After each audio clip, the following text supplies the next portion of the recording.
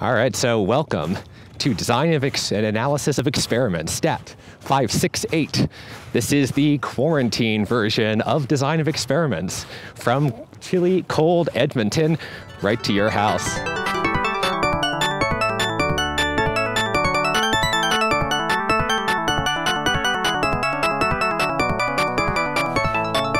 Right, so in the very first lecture that we'll be doing this year, what we'll be looking at is analysis of variance, specifically one-way ANOVA, and this is really the key point that we'll be starting from. We'll also be going through some various terminology as well because, well, we got to make sure we understand the lingo of design and analysis of experiments before we go forward. Man, you know, walking in the snow takes more effort than you think. All right, so welcome to our very first online lecture for Design and Analysis of Experiments, STAT 568, coming to you from the University of Alberta, or more or less from my basement down here. So in the first lecture, what we'll do is introduce the idea of ANOVA, the analysis of variance, which will be the main focus for most of this course. It's more or less the whole thing we do. But first, we also have a lot of terminology to set the stage. So it's a little bit dry, but it's good to make sure we understand all of the lingo before we go forward with this material. So let's get to the notes. So in this course, what we're trying to do is determine the difference in some value among different groups, which is an extremely vague way to put it at this point. But we have some examples. So for example, we might want to know, are the heights of Canadians the same or different between the various provinces?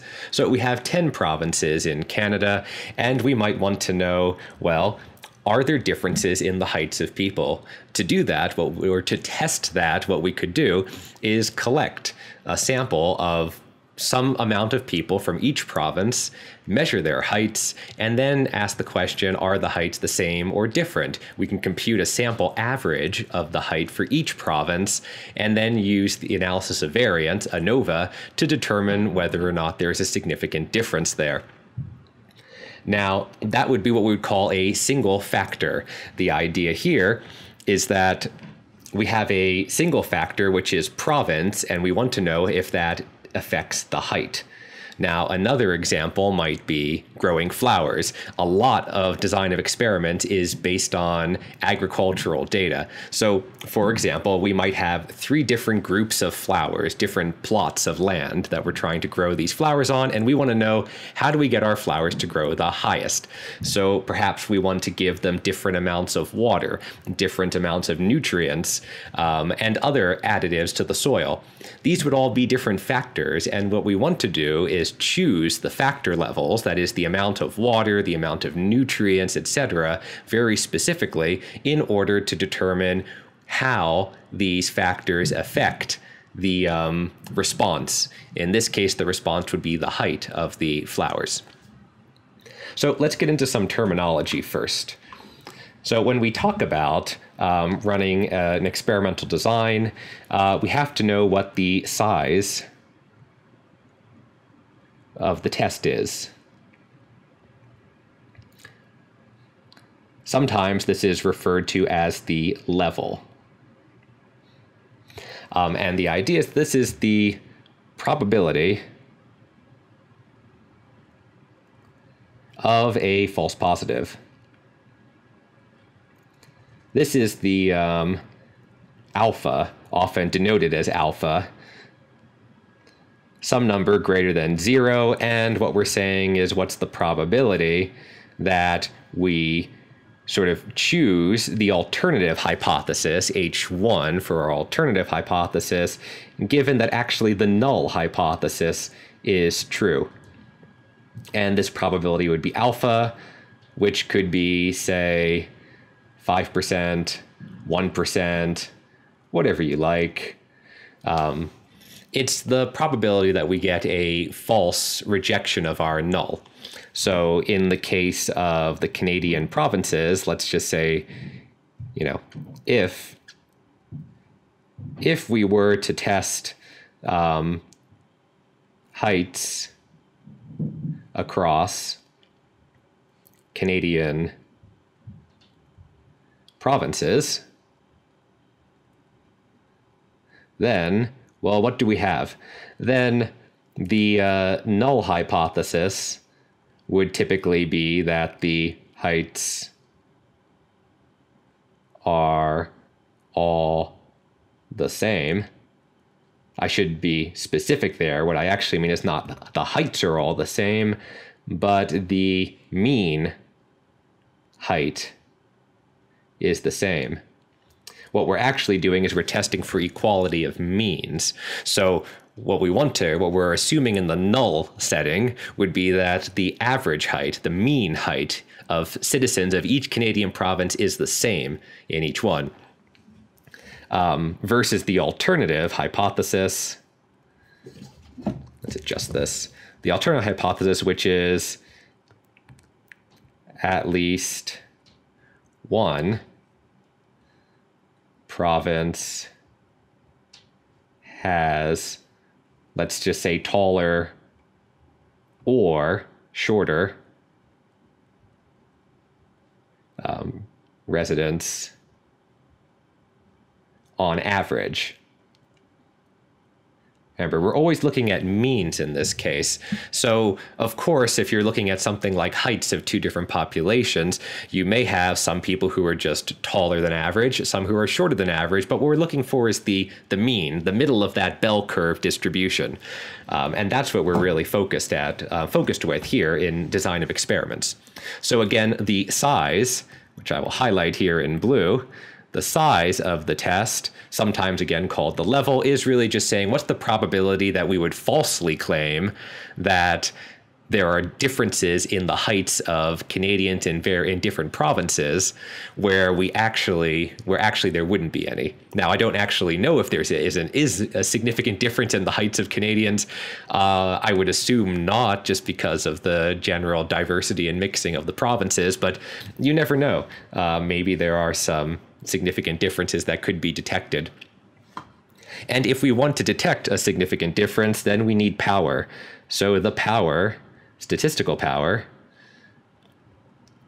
a test, this is the probability. Let me highlight that in blue to make it look better. There we go. So the power of a test is the probability of getting a true positive.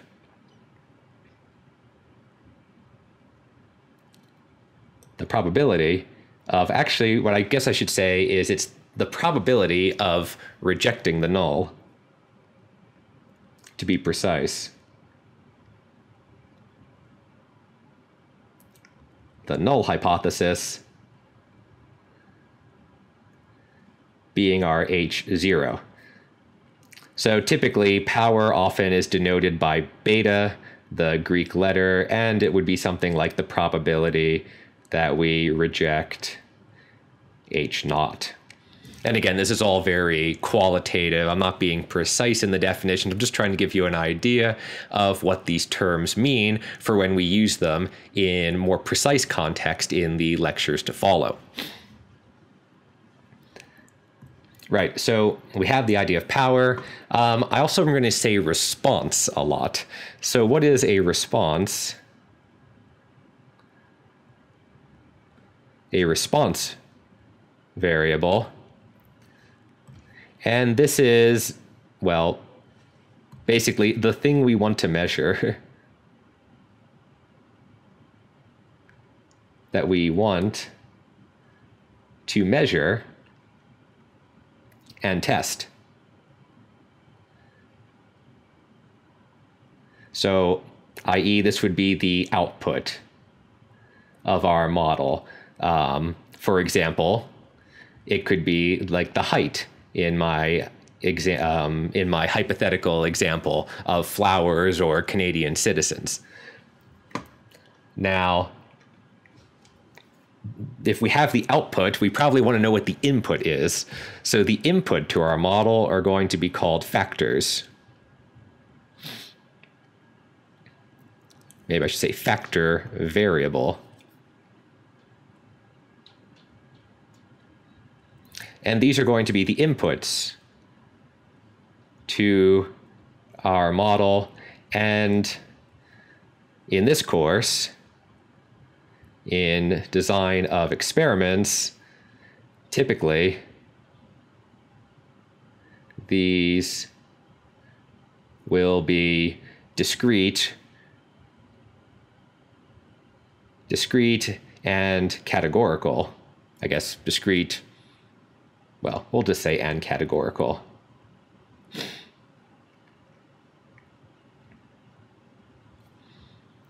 That is, we have something like the Canadian provinces. So in our model, we're not putting in, it's not like linear regression, where in linear regression, say we might want to put in somebody's age and get out their height. So as people get older, say through their adolescent years, they'll be taller, and we can use a regression to model that. In this case, we're actually going to be putting in a categorical variable like Canadian province and determine whether that categorical variable affects the height. So in this case, we would have 10 levels. I don't think I said what levels are yet. I should talk about that in the next one. We have 10 levels for our Canadian province factor. So I should actually write that down. Factor level. So this is the values that a factor variable can take. Right, so in this case, the example would be that the provinces of Canada, for provinces of Canada, you know, etc. So Alberta, BC, Ontario, and the rest, etc. So the idea here is that these would be the input values to our model. The output, the response, would be the height of the citizens. I've used this example in classes for the last 3 years. I kind of want to test it now. If I could go out and find an actual data set, maybe Stats Canada has something we can use to actually see if there is a difference in heights, though I suspect they don't take the time to actually measure such things. All right, well, now that we have a factor level, we also have to talk about a treatment. So a treatment is going to be a combination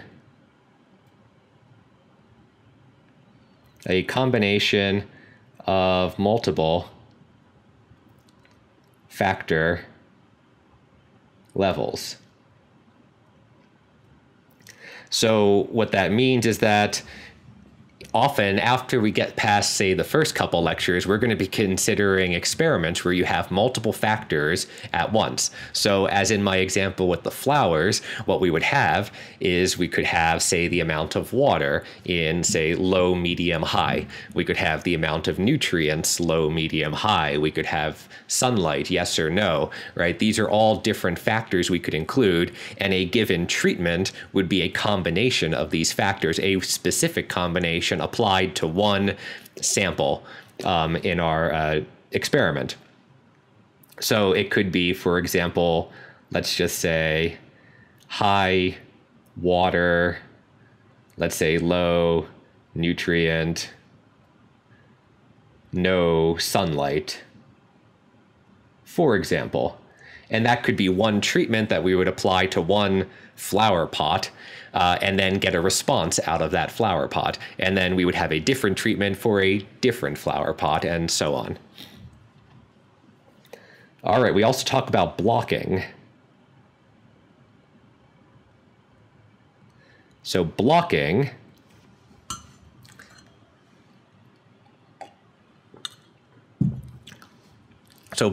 is about grouping subjects of a specific type in order to reduce the variation. So what we would have here is, let's say, blocking is to group subjects by a blocking, I guess I'm using the definition or the word in the definition, which is never good, but we're going to group subjects by a blocking variable to reduce variability. And the idea is that a blocking variable here is going to be something, I guess we aren't testing,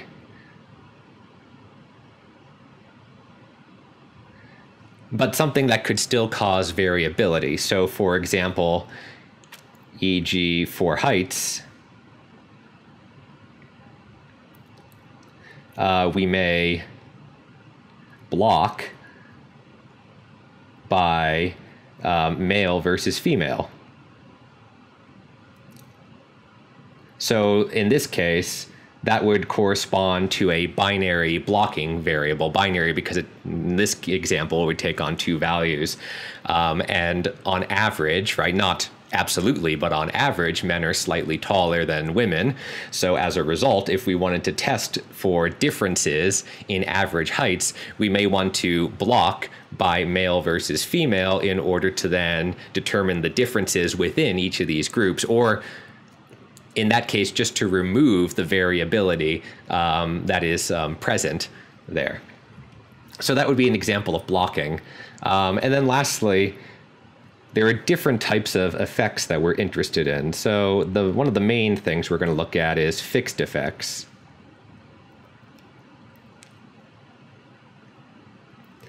So fixed effects, and then the opposite is random, or the contrasting idea is random effects. These can be a little bit confusing, but we'll look at them a little bit more as we go forward.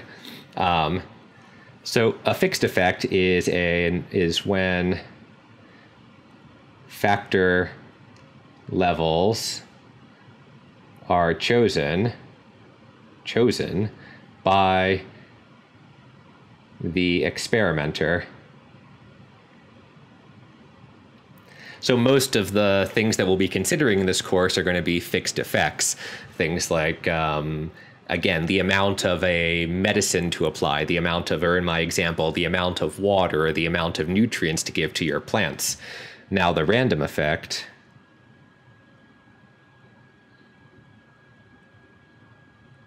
is, well, basically the contrasting definition, which is a factor that's not controlled.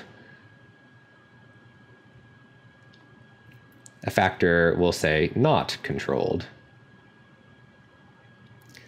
by the experimenter, like a subject, a person, an animal, a plot of flowers, for example, chosen randomly from a larger population. Right, so to give an example of this, we're going to look at this rabbit data set, which is in one of the standard packages in R. So let's do an example to kind of explain some of this terminology. So the example is going to take us to the rabbit data set from the mass, M-A-S-S library package in R.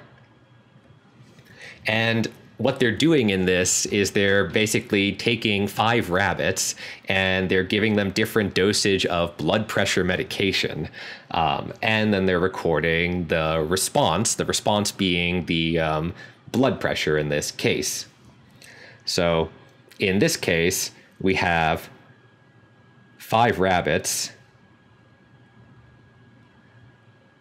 We have, let's see, we have medicine versus placebo. So are they getting the actual medicine, or are they just getting a shot of you know, I guess salt water or whatever it is that they're giving them? I don't actually remember the specific details, but we can look it up in the documentation later. And then there's a dosage. So in this case, what we would have is that the rabbits themselves, right, because each of the 5 rabbits is getting all of the different treatments. So the rabbits can be thought of as sort of a block by rabbit. But alternatively, you can also think of it as a random effect. I'll say and or random effect. One of the big differences between a fixed effect and a random effect is that a fixed effect, we're often interested in the value associated with each factor level. So if I have a high dosage of medication or a low dosage, I might want to know how that affects the response. For a random effect, I typically don't care. So it's like the rabbits here. Maybe one rabbit reacts really well to the medicine and one rabbit doesn't react at all to the medicine. In some sense, I don't care about that because they're just 2, or in this case 5, random rabbits selected from a population of effectively an infinite number of rabbits in the world that we could select from. So as a result, I don't care if one rabbit did really well or one did very poorly with respect to their response to the medication. What I do care about is the variability, because if the medicine has wide variability depending on the specific rabbits I pick, I need to control for that, or else it's going to just mess up my experiment. So in that case, we can think of the rabbit as a random effect. In this specific setting, right, we can treat it as a blocking factor because we're treating we have a nice setting in this experiment where we're actually testing every single treatment, every combination of dosage and medication on every single rabbit. And we'll get to this in later lectures when we talk about complete randomized block design. But for now, we'll just leave it at that. And yeah, just to finish my writing here, the medicine and placebo would be a fixed effect, we'll say categorical factor,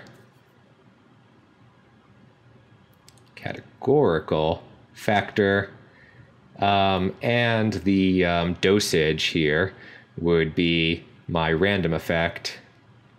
Oh, no, not random effect, sorry. Fixed effect. Fixed effect, ordinal factor. Ordinal in the sense that there is an ordering. Categorical meaning no order. So there's no natural ordering from medicine and placebo. It's just 2 different levels of my factor. Whereas for dosage, we have, in this case, I think there were 6 different levels from the lowest to the highest, and it sort of doubles every time. So in that case, right, there's a natural ordering, and we can use that in a later lecture to discuss how to treat an ordinal variable and to look for changes as you go from the smaller to the larger values, right? Because there's a little bit more information there than, say, with the Canadian provinces, where you would just have 10 provinces without any natural ordering, I guess, unless you wanted to go like east to west, but that's not exactly what we're thinking about. All right, so that's the first bit that we're here to talk about, which is kind of the introductory lecture on a bunch of terminology. It's pretty boring, but in the next round, which is going to start immediately, as soon as I update my camera here, what we'll be doing is actually talking about classic analysis of variant and ANOVA in the simplest setting. So I think what we'll do is I'll reset my camera and we'll jump right into that. All right, so now that we've gone through a bit of the terminology, let's go dig a little deeper and try to figure out exactly what's going on with analysis of variant in a more formal setting, right? So what's the setup here? So let's consider sort of a single factor like again, my Canadian provinces or otherwise, a single factor with k levels. 10 in the example of the Canadian provinces, my hypothetical example here. And for each level we sample n, little n, I guess, data points, subjects, maybe we'll call it subjects, sample n subjects, for what becomes a total sample size of big N, which is going to be little n times k. Right, now, you don't always have equal sample sizes for every of the k factor levels. It would be nice if you do. It's typically generally a nice setting, but you don't always have that. So you have to figure out what to do if that's not the case. But just for the ease of exposition, we're going to assume that they all have the same number of measurements or number of subjects in each category. And we'll denote, let's make sure I get this right. Yeah, I for 1 to k and j from 1 to n. Okay, so we denote y, I, j to be the response measured for subject, or for, I should say, category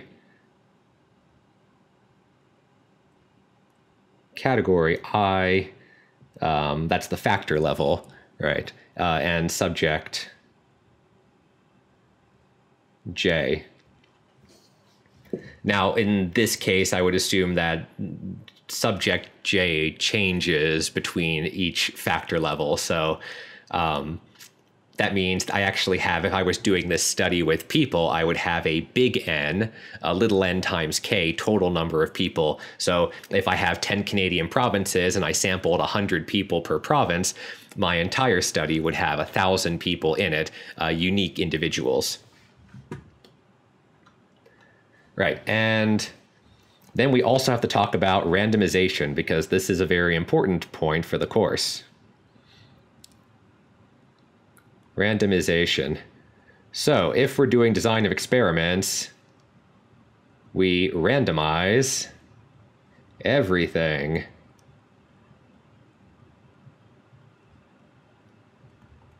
Possible.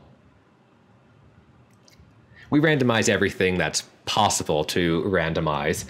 So, e.g., we would randomly assign subjects to treatment groups. This doesn't really make sense in the case of my Canadian provinces example, because we would sample people who actually came from, we would sample people randomly from a Canadian province, but you can't just assign people to different provinces. But if we were actually doing something like a medical study, and we have our 1,000 participants in the medical study, and say we have 10 different types of medication or different treatment groups, we would randomly assign each of our subjects to a different treatment group. And that's beyond anything like when we consider blocking and other topics more advanced. But for now, we'll just say that if we have our subjects, we want to randomly assign them. And there's actually one other subtlety about randomization, which we'll talk about as we go further. But furthermore, we should test each treatment in a random order. So this will make more sense when I give you some applied examples that I'm working on to show what I mean by that. But in general, the idea is that if I have, say, a collection of different treatments to test and I have to test them sequentially, like maybe I can just give everybody in medication and they all take it at once. But in the case that I have to run, say, a laboratory test and I have to do one treatment after the next, or I can only do a certain number of tests at once, then what we should do is try to randomize the order completely so that the ordering doesn't have any effect on the response. What that means is, let's say I was doing some type of experiment on cell cultures and I did all the placebos first and then I did all the medicine treatment second. Well, then if something changed in the laboratory condition, like maybe it was later in the day, maybe it was hotter or colder or more humid, that could affect the outcome or the response. And it just so happens that because I had all the placebos first and all the medicine second, it may look like there's a significant effect there between the placebo and the medicine when there actually isn't. So that's why we would want to randomize. And if we had, say, two groups, placebo and medicated groups, that we would want to randomize the order and maybe do some of the placebo, some of the medicated, and go back and forth, vice versa. So again, when I have some applied examples that will illustrate this better than me just talking it out loud, but it is good to mention right here in the introductory lectures. Right, so let's write down a model equation because we're going to be writing down a lot of these throughout the course. So now we have the, not ANOVA, but we'll say one-way to be specific, the one-way ANOVA model. So the one-way ANOVA model is simply going to tell us that our response, Yij, is going to be some population mean, mu, plus some treatment effect, tau I, plus some random noise. So let's write that all down. We have the ijth response. We have mu, which is the overall population mean. We have tau I, which is the ith, let's say, category effect. And we have epsilon ij, which is the random noise for the ijth observation. Right, so whenever we take an observation here, there's going to be some random noise that's going to correspond to, in some sense, everything that we're not considering in our experiment. If we're talking about the heights of flowers, well, maybe we had some faulty seeds, so they're a little bit shorter than otherwise. Or maybe there are other types of genetic differences in temperature, heat, things that we weren't actually considering when we did our experiment. That all gets shoved into the random noise. And hopefully we've controlled enough of the factors that that random noise term is fairly small. But we'll get into that going forward. But this is roughly the setup that we have. Now, for this course, we assume a couple things. We assume that the epsilon ij are IID, that's they're independent and identically distributed. Independent meaning that any two observations should not be dependent on each other. So if I have people in my study, there shouldn't be any correlations or dependence between the responses. So for example, if I'm running a medical study, I probably don't want to have siblings in my medical study because there's going to be some genetic dependencies there between them. And so ideally what we'll do is we'll assume that all of my Yijs, my observations, are all independent of each other. And furthermore, and we assume that they have a normal 0 sigma squared distribution. So, right, that means that our errors have mean 0 and they follow that nice bell curve that we love in statistics. This makes all of the mathematics nicer to work with. So it's a simplifying assumption. In practice, it does hold very frequently. And it's something that we can also test for to make sure that it holds when we're looking at our data. So we could run a test to say, do the errors actually look normal, in order to, in some sense, get some validation that what we're doing makes sense. If the errors are not normal, if they're skewed, if they have heavy tails, if there are other problems, then we have to worry a little bit more if our test statistics are actually valid. In that case, there are other approaches that are beyond the scope of what we'll talk about in this course, being non-parametric methods, rank-based method. There's a lot of different pretty cool stuff out there that you can do. Some stuff I've been working on myself, actually, but we'll leave that for another lecture. Right, so then the idea here is that for the, we'll say, one-way ANOVA model, what do? Well, we estimate the terms. So what we have is we have Yij. So the point is this thing is observed. So that means that we actually know what that is. We've seen Yij because we went out and we measured it in our experiment. But we don't know what any of the other things are in that equation. We don't know mu, we don't know tau, we don't know epsilon. So what we do is we try to estimate them. We want a mu hat. That's going to be our estimate of the global mean. We're going to get a tau I hat. That's our estimate of the ith category effect. That's actually the key thing that we're really interested in here, is we're interested in what's happening in each of the I categories. And what's left over is going to be denoted Rij, and this is the residuals. So if you've taken any course in linear regression, then you should be familiar with the term residual. The residual is really just looking at the difference between what the model says I should see and what my observation is. So I'll write this all down. Right, so we actually get these estimates, so we can write these down mathematically. Mu hat is really just what you think it should be, which is we take the average of everything we saw, and that's going to be our estimate of the global average.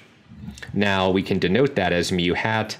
It'll be convenient to write that as y bar dot dot. So this double dot notation means average over both indices. And this notation is going to be really useful because we're going to be averaging over the i's, we'll average over the j's. There's going to be later where we'll have k's and l's and even more indices. It's going to be kind of a mess at some points, but the idea is that we want to have a notation we can work with. So in this case, all we're saying is average over all the i's and all the j's. So we would take our big N here and we would sum, in this case, I from 1 to k, and some j from 1 to n of the Yij's. Again, we're assuming that each of the k categories has exactly n observations. That may not be the case in practice, but it does make the math a little bit nicer to write down, so we're going to do that for now. So we have that. We also have our estimate of the ith treatment effect. So in this case, what we're going to do is we're going to average all of the observations in category I, and we're going to subtract the global mean. So what we're really saying is, okay, if we take the entire population or the entire sample of our experiment, I should say, then we have one average. And then for each of the I categories, we can compute the average for just that subset of the experiment, and then say, well, is it a little bit above the global mean? Is it a little bit below the global mean? Where does it actually fall in here? Mathematically, well, it's nothing too profound. It's just going to be 1 over little n, 1 over little n here, the sum j from 1 to little n of yij, and then we're going to subtract the global mean, which is that same thing that I wrote over there on the left, which is I from 1 to k, j from 1 to n of yij. All right, so we have, let me just highlight these. We've got our mu hat, we've got our tau I hat, and then lastly, we have our residuals. So the residual are ij, right? Every single observation, yij, has its own residual, and that's going to be the difference between what we observed and what the category says it should be, the category average. So in this case, the residual is just going to be the difference in the observed and the category mean. So it's like saying, okay, we think that people in, I don't know, Alberta, say, are on average 5.5 feet tall. And then for every single observation, though, some will be a little bit taller than that, some will be a little bit shorter than that, and the residual is going to be the difference. It's going to tell us, in some sense, the how spread out our observations are around the category mean.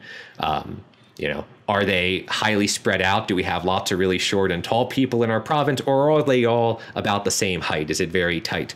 That's what the residuals are going to tell us. Now, what this means is that we can take our model, which I think has, oh, no, it hasn't run off the top. We can take this equation here in green, underlined in green, and we can rewrite that in terms of y bars with various dots floating around. What I mean by that is that we can rewrite yij in a specific way, which is to say that, well, actually what we can do is we can subtract the global mean from it, or the estimate of the global mean, to be precise. So we subtract that, and then we can write two terms over here, which is going to be y bar I dot minus y bar double dot. And we can add to that the residual term yij minus y bar I dot. Okay, so mathematically that's kind of a stupid looking equation because, well, the yi dot or the y bar I dots just cancel out, and it's like, okay, well, who cares? The reason why this is useful is that we're going to square it, we're going to sum it, and now we're going to get our sum of squares decomposition, which is really the main thing we're trying to do in this course. So what I mean by that is that they'll say then square and sum to get dot dot dot. So what do we get? We get our nice sum of squares. There it is. Our nice sum of squares decomposition. There's tons of indices in this, so hopefully I'm not making any mistakes. If you think I messed up an index, just let me know. We're on video now, so there's any little errors I might have will be recorded for all of history. But what we do here, right, is we have our, we're going to sum over all I and all j, that is all categories and all observations per category. And what we have is something that looks like this on the left-hand side. So I'm just taking that term yij minus y bar dot dot, and I'm squaring it and I'm summing it, and I do the same thing on the right-hand side. When I do that on the right-hand side, well, a couple things happen. For this first term, if you notice, there is no index j, which means when I sum over that, I just multiply by n. So what that means is that I'll have something like I from 1 to k, and then n times y bar I dot minus y bar dot dot squared. And then we'll have a double sum again, I from 1 to k, and j from 1 to n. And we're going to sum over the squared residuals, which is going to be this term. And this is only the beginning of all the crazy sum of squares decompositions we're going to have to deal with in this course. But it is important to write this all out. So there's a couple of things to note here. The first is that, well, first I'm going to say down here, note that the cross term, which is the sum over y bar I dot minus y bar dot dot times yij minus y bar I dot is going to be 0 when I sum over all of them. So you can check that yourself. If you have any questions, though, please let me know, or we can talk during office hours and discussion time about that. But it's one of the nice things here is that there is a cross term, as when you square, right? If you do a square like a binomial, there's going to be a 2ab type cross term in there. In this case, when we sum over all the observations, it just vanishes, which is great, because then if we go back up to our sum of squares here, we have terminology for each of these pieces. So the left-hand side is what we will call the, we'll call it SS tot for the total sum of squares. Now the term on the first term on the right-hand side is going to be SS treat, TR, and this is going to be the treatment sum of squares. And lastly, we have the residual sum of squares, which I like to write as the error sum of squares, SSERR for error. And we'll call this the error or the residual sum of squares. Great. So what we're actually doing here is we're taking the total variation in our data, right? So the total sum of squares is kind of saying, what's the total variation, the squared sum of all the differences between each observation and the global mean? So that's in some sense the total variation that we have in our data, the spread of the data around the global mean. And we're breaking it up into two separate pieces. We're breaking it up into the variation that's coming from the treatment. That's the treatment sum of squares. And we have a second piece. The second piece is the unknown variation, or the variation coming from everything else that's not part of our experiment. That's the error or the residual sum of squares. So what we have here is we basically have a that the SS tot, right, is going to be all variation in our data.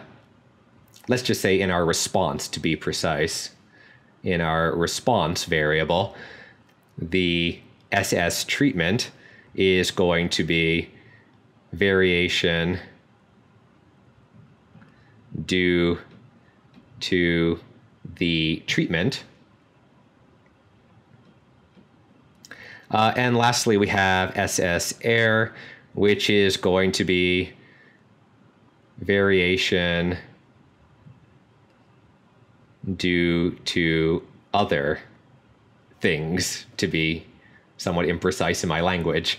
But the point is that this is kind of like the observed, and this is unobserved. But both are going to play a really important part when it comes to hypothesis testing. And that's what we're going to talk about next. So again, we're throwing a whole bunch of notation out here, but effectively all we're doing is we're just measuring a bunch of observations, yij, and then we're taking that sum of squares and we're decomposing it into two pieces. And those two pieces are going to be critical for hypothesis testing. So let's do hypothesis testing for one-way ANOVA. Take a sip and make sure, yeah, my thing's still recording. I'll be really sad if I end up not recording all of this. All right. So what are we doing? Well, in this case, we have two hypotheses to consider, and we talked about this in the first lecture in kind of a qualitative hand-wavy sense. The null hypothesis is typically the one where there's nothing interesting to see here. In this case, our null hypothesis would be that all of the treatments have the exact same effect. So all treatments, well, I could say treatments or factor levels, but we'll just say, we'll say treatments here. All treatments have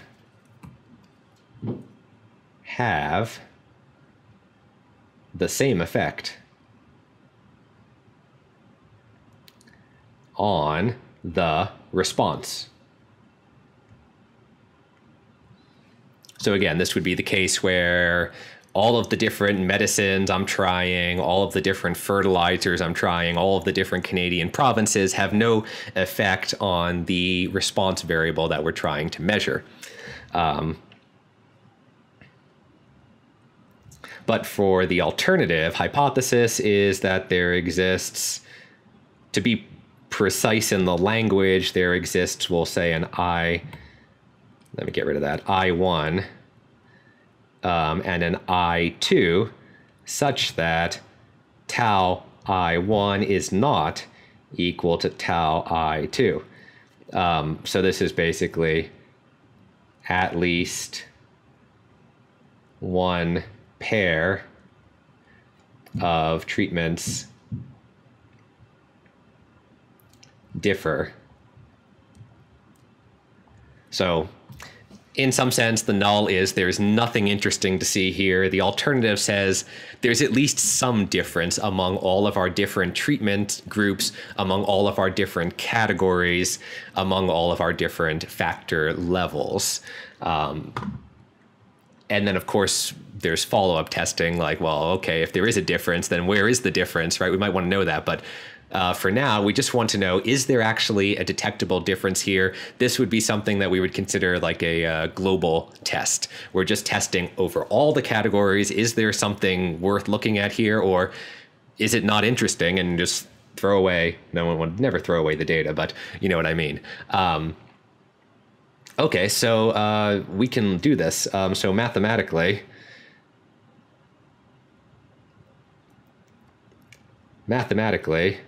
we'll say, assuming that the epsilon ij are IID normal 0 sigma squared, which is, again, the big assumption that allows us to do parametric statistics in this setting, then what we find is that the error sum of squares happens to follow a chi-squared distribution with degrees of freedom n minus k. So mathematically, again, assuming that our errors have a normal distribution with equal variances, sigma squared, for all of them, then what we have is that the air sum of squares has a chi-squared distribution with n minus k degrees of freedom. Now, we'll discuss this more precisely in the lecture on Cochrane's theorem, which will come later in the course. But for now, let's just go with it, and we'll make it more precise later. If you want to know, the chi-squared distribution is going to look something like this. It's going to have it's positive valued or non-negative. I guess, yeah, it takes values. It's non-negative valued, and it is sort of skewed in the sense that it extends from 0 to plus infinity. So this is our chi-squared distribution over here. And degrees of freedom is going to be a really critical part of this course, and we'll be discussing that a lot, to the point that it's probably going to annoy everyone. But it is really important to be able to count degrees of freedom, and that's going to be one of the main things we're going to be doing in this course. But at least right now, it's not so bad. Okay, I'm getting a little bit sidetracked on my tangents. The point is that the air sum of squares under this assumption will have a chi-squared distribution. And under the null hypothesis, we have that the treatment sum of squares also has a chi-squared distribution. In this case, the degrees of freedom is going to be k minus 1, the number of factor levels minus 1. This is specifically under the null hypothesis. Now, under the alternative hypothesis, what we have is that the treatment would have what we call a non-central chi-squared distribution. And the whole idea is that we can use this now to do the testing that we want to do. So basically, this difference here, let's get a different color for my arrows. This difference here,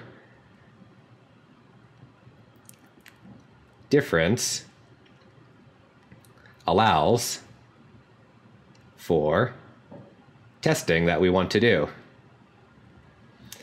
So that's what we're going to do. Is we want to know is basically, right, we're going to look at our treatment sum of squares, and we're going to ask the question, well, does it look like it has a chi-squared distribution, or does it look like it has a non-central chi-squared? Now, you don't need to know the definition of these distributions precisely, especially the non-central chi-squared is just kind of like a shifted chi-squared. Okay, there's more subtleties to the definition that I'm not going to get into, but the mean is shifted a bit. The distribution itself isn't shifted, but the mean is kind of shifted. But anyway, the idea is that we want to use these tools for hypothesis testing. So our test statistic, so the test statistic we use for the above hypothesis test is the fabled F statistic. F for, I believe, Fisher, our founding father of statistics, or one of the key founding fathers of statistics. So F, though, now that I think about it, I think there's actually the name Snedeker attached to the F test. I have to double check that. Who is another famous, if less known than Fisher, statistician. Regardless, the F statistic. So the F statistic is going to be the ratio of our treatment sum of squares to our error sum of squares, but we have to normalize by the number of degrees of freedom. In this case, k minus 1 and big N minus k in the denominator. And the idea is that this is going to have an F distribution to sort of abuse the notation and just keep writing capital F everywhere, with k minus 1 degrees of freedom and capital N minus k degrees of freedom. And this is under H naught. So this is under the null hypothesis. So what this means is that we now have something that a test statistic. And what's a test statistic going to tell us? It's going to give us a value that we can use to determine whether whether we should not reject the null hypothesis, or if we should reject it in favor of our alternative hypothesis. Pedantically, in statistics, you would never say you accept the null hypothesis. You would say that you fail to reject it. So sometimes people can be very precise, try to be precise about the language. So in R, or any stats package that you like, so we'll say on a computer, e.g. in R, we get an ANOVA table. And looking at ANOVA tables is basically like 70% of what we're going to be doing in this course. In this case, what we'll have is we'll have two rows. We'll have a row for our treatment, and we'll have a row for our residuals. And what we get is a couple things. We have our degrees of freedom. Again, this is going to be important because the degrees of freedom are going to tell us, in some sense, how many hypotheses we can test, and based on our data size and the number of factor levels for each factor variable we have. We're also going to have our sum of squares, which in this case is just going to be the treatment and the error sum of squares. We're going to have our mean squared, which is the normalized sum of squares. So in this case, what we're doing is we're just taking our sum of squares and we're dividing it by its degrees of freedom. In this case, k minus 1. And in the other case, we're dividing by n minus k. And then lastly, we're going to have our f value, which is just the f statistic that I wrote up on the side here above it. And we're going to have a p-value. And this is the final and key piece of the puzzle, which is the probability of observing basically it's a tail probability. So what is a p-value?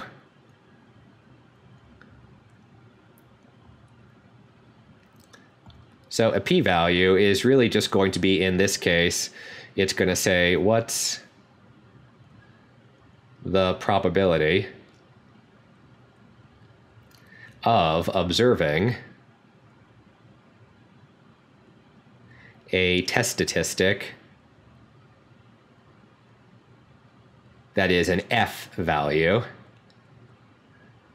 under the null hypothesis, more extreme,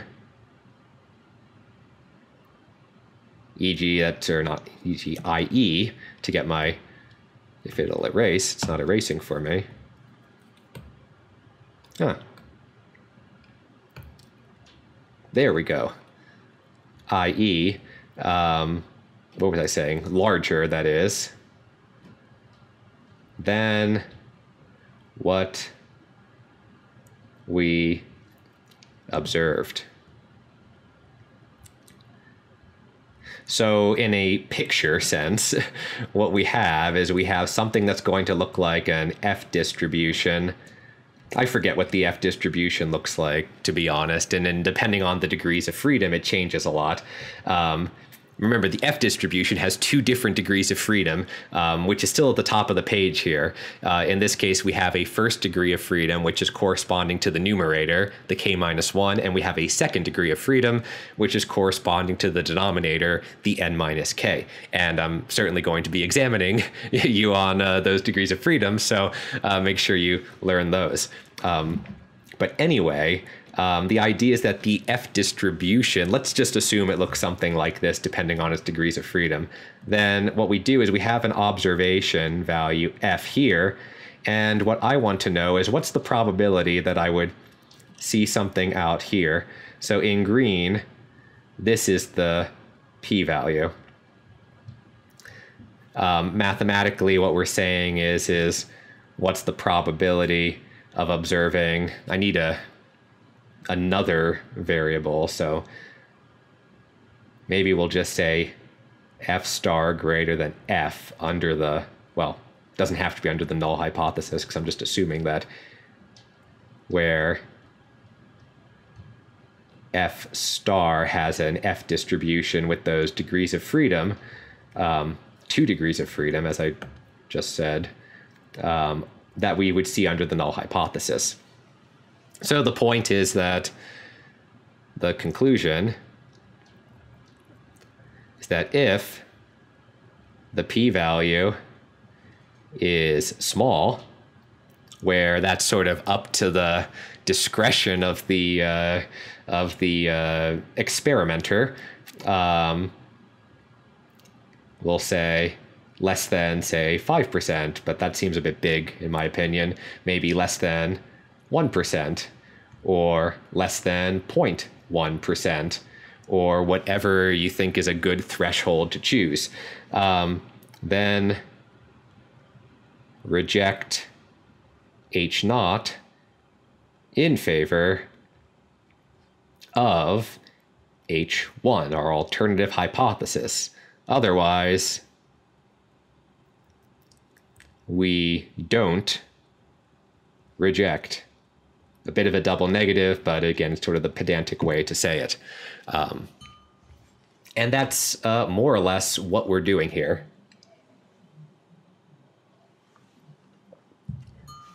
So, all right, what else do we need to do?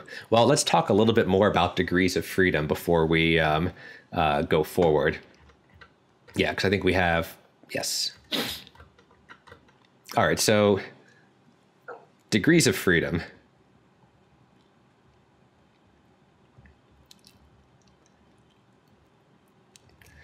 So the way we can think about this intuitively, for at least in our, well, in some sense in all cases, but specifically in our one-way ANOVA, is that it is the sample size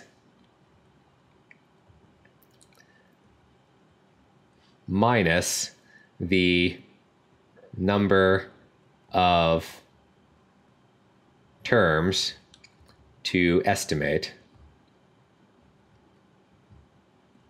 So, for example, for the air sum of squares, we have capital N Yij's and estimate, and what we're doing is we're estimating k tau i's, right? So we have our giant sample of capital N data points, and we're estimating k different treatment effects for each of the k categories. For the treatment sum of squares, we have k categories, and we estimate one global mean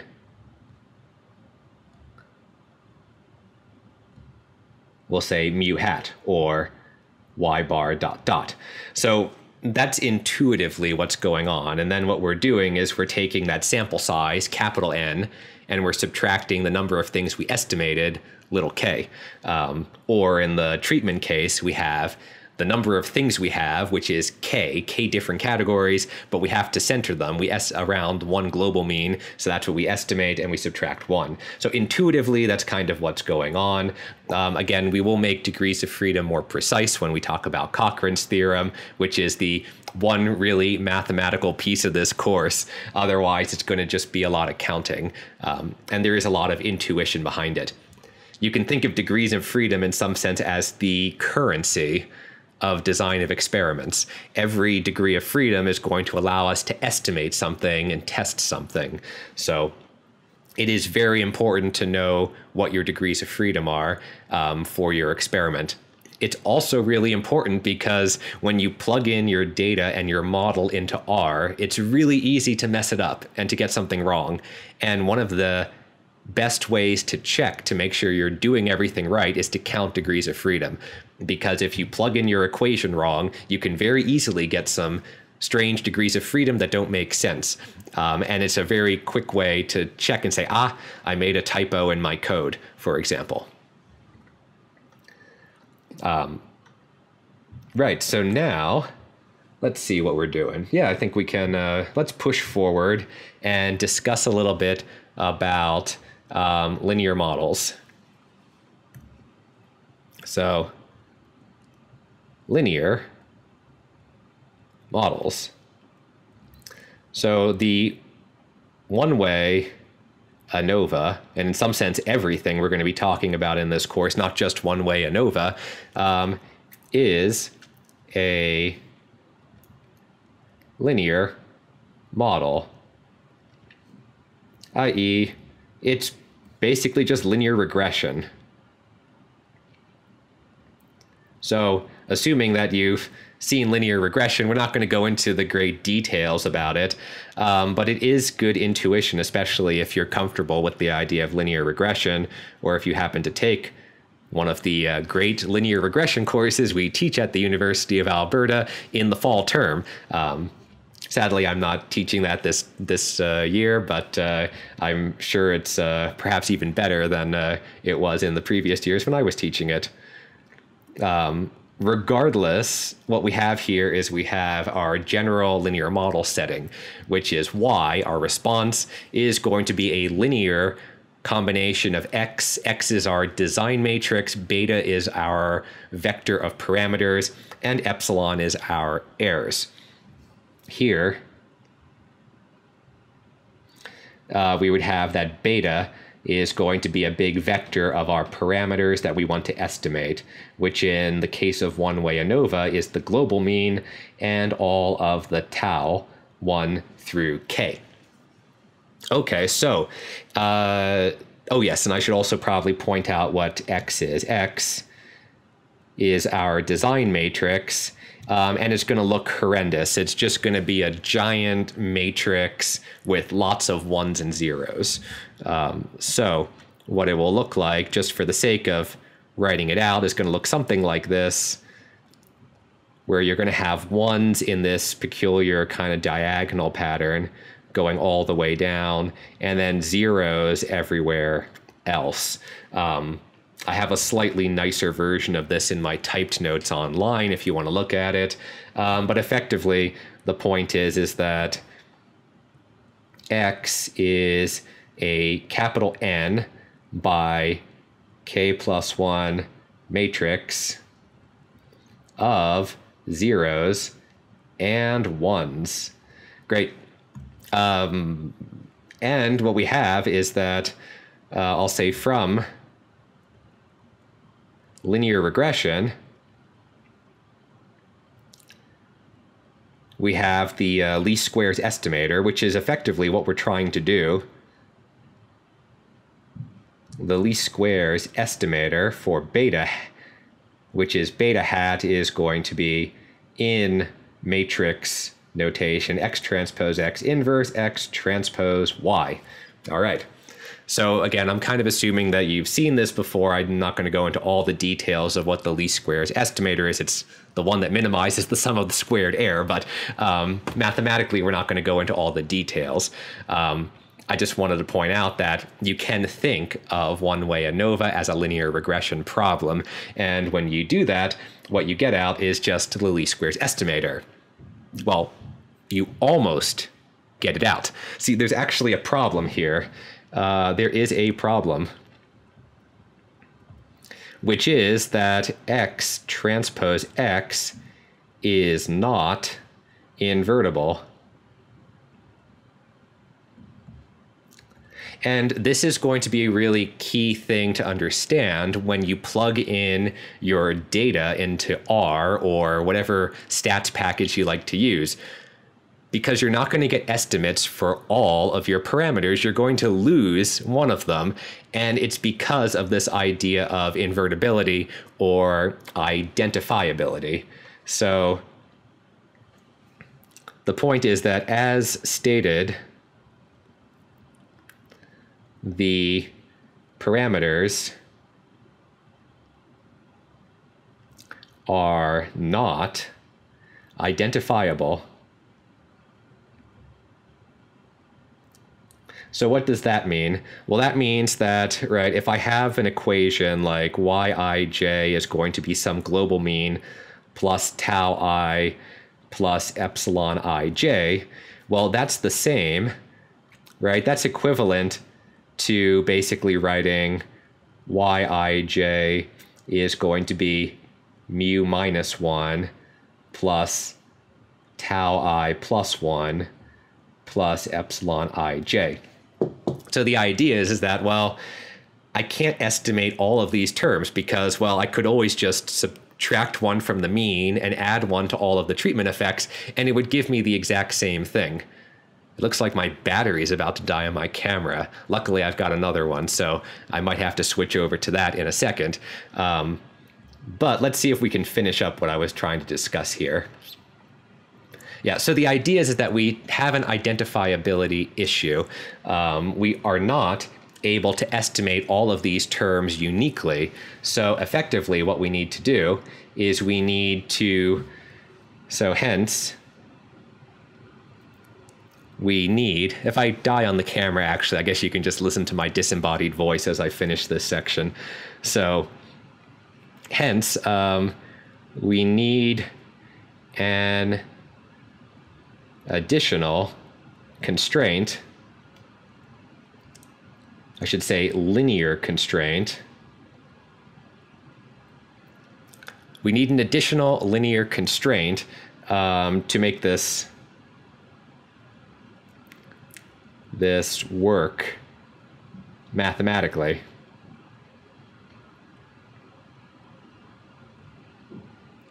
One of the standard ones that you would do, for example, is to set the kth treatment to be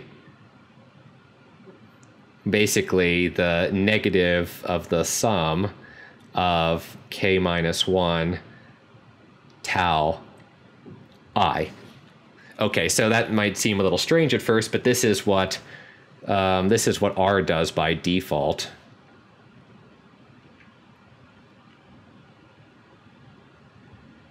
By default. So if you were to actually analyze data in R, you wouldn't get an estimate for whatever the final category is. You would only get a global, well, yeah, you would get, I guess there's actually, no, I'm wrong. It doesn't do this by default. Sorry. That's actually wrong. R doesn't do this by default. R removes the global, well, okay, it removes it, how do I want to say this? R sets tau 1 plus mu to be the global mean. So what R actually does, up and there goes my camera. Well, that's okay. I'm going to finish this train of thought and then we will pick up again with an example in the next part of this lecture. But effectively what R does, right, is it sets tau I or tau 1 plus mu to be the global mean. So in this case, it's determining the first category as kind of the default or the control. So that means that the first category becomes a default or control group. And then all of the other estimated terms are looking at the differences between that first category and the subsequent 2 through k categories. Alternatively, you can do what I was trying to do above with this tau k is equal to the minus sum of the tau i's, which is really just centering everything around a global mean. But now that I think about it, this will be much more precise if I fire up RStudio and we actually look at an example. So that is what we will do in the next lecture. I'll actually give you an example of how this works in practice, and then we'll continue on from there. So with that, I think we will end this version of the recording and see you in the next lecture.